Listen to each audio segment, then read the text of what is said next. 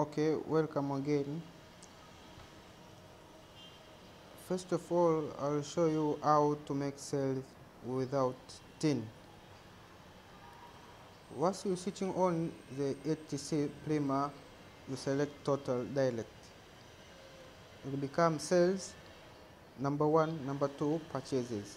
You select cells by pressing total.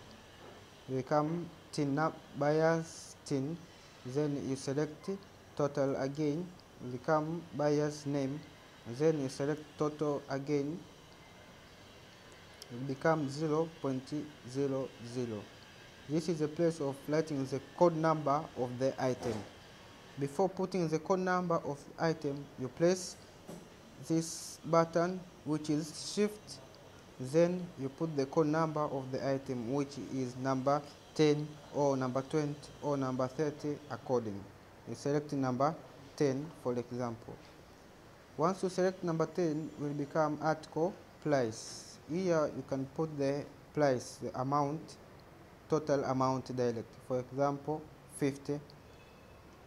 Then you select PLU times 2. PLU, it means product list unit. You select times 2.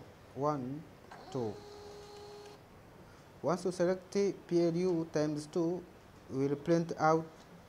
You can confirm amount as well as item. If it's okay, finally you press total.